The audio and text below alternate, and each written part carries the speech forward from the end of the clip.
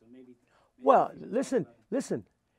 Not only did David Bowie wanted to capture that street corner doo-wop sound, but every one of the English groups, I mean, the Beatles with Twist and Shout, Boys, which was the other side by the Shirelles of Will You Love Me Tomorrow. Our music, rock and roll, was the music. They emulated that music.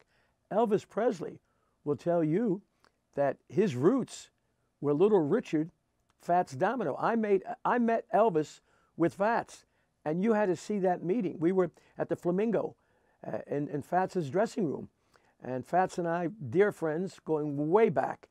And there's a knock on the door. Fats, would sweat profusely, and he'd have towels around him and all. Knock at the door. So his valet whispers in Fats' ears, and Fats says, "Bring him all in, bring him all in."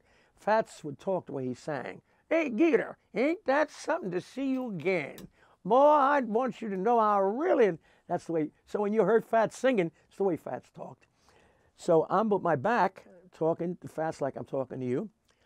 And in comes this cat dressed in black, pitch black, black hair, and goes up to Fats and says, "Mr. Domino, and they met before.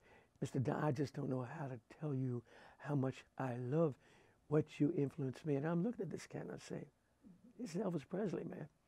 And he was good looking. He was doing the thing in black, when he came back and all that.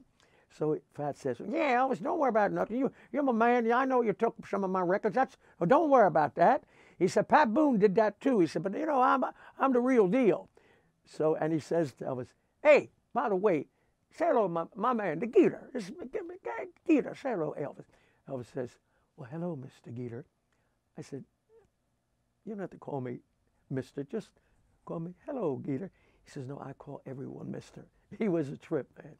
But, so they all looked up to the black artist,